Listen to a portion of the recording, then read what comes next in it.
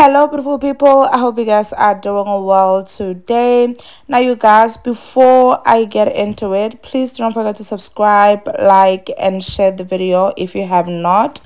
Now, you guys, me personally, I believe in like when you are aging, like especially when you are in your 50s, 60s, I believe that you are abundantly blessed. Okay, I believe in you resting. I believe in you just not involving yourself in lots and lots of drama. That is why I believe in marriage so much that you just need someone, man, when you're grown and just be peaceful.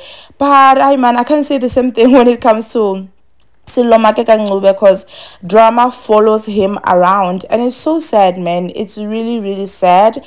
Now, if you have been following the story Ncube from yesterday, if I'm not mistaken, you would know that allegedly, of course, he accused his wife of cheating on him with another woman who happens to be Maake's ex-wife Keswa. And after this whole accusations, Keswa went wild on Twitter, you guys, where she was literally insulting Sello, Maake, and she did not stop there. Unfortunately, she went on and on to a point where she even accused the Sello Maake of tlof'ng men. Like, what do you mean? Okay, so I'm just gonna read what she said. I'm not gonna read everything because she said a lot of things, but in one of her tweets she said, to protect a man, marriage image, sell your soul, fight with a little sluts, take people to court, and thrive on how your monetary value can buy the justice system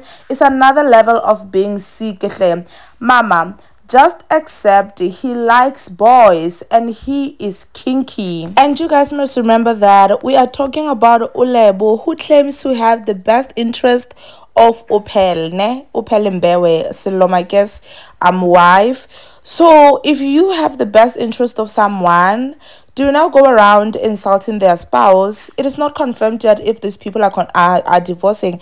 Even if they were divorcing, you don't have the right to be insulting and revealing their secrets. Like, what do you mean you love that person? You don't. You are literally doing this for your own clout. I don't know, man. This is so crazy. Like, the fact that people don't even care what she revealed, but they are now scared of Ulebo and believe that Ulebo was the one who was literally abusing Oletoya, because what the heck, like, guys, what the heck. But anyway, guys, let me know what you guys think about this. I will definitely see you on the next one.